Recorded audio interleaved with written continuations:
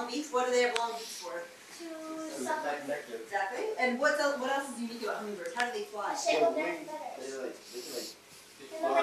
Same place. Yeah, they hover, right? Yeah. They flap their wings really, really fast, and they hover, and they get the pollen out of the nectar of the flower. What kind of bird is this? A woodpecker. Exactly. How about this? Owl. Yeah.